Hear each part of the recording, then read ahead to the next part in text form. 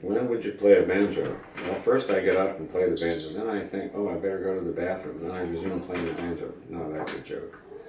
Well, I do it in the shows because if you're like me, you can play any bluegrass instrument to some extent, maybe even to a good extent. And then you look at who's in the band this week and you say, what should I play?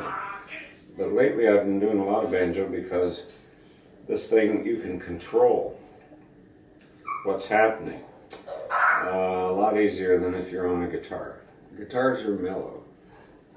And if we're playing along, if I give you that chord, everybody in the band knows it's time to go,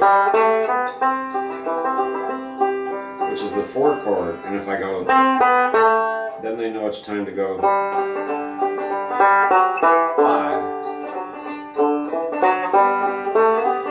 So I can give out signals, and this thing makes the biggest racket of any of the instruments that we play.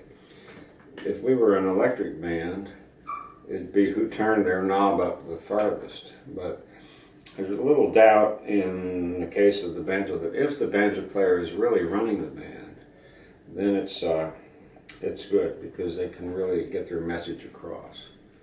And I played a little bit with the Osborne brothers back in the 60s, and Sonny was the guy who really was the brains of the band. And he would be on that banjo, and if I was playing up there with them, I knew exactly what was going to happen next because the banjo guy was the boss and he could do it. So I don't mind being the boss on the banjo.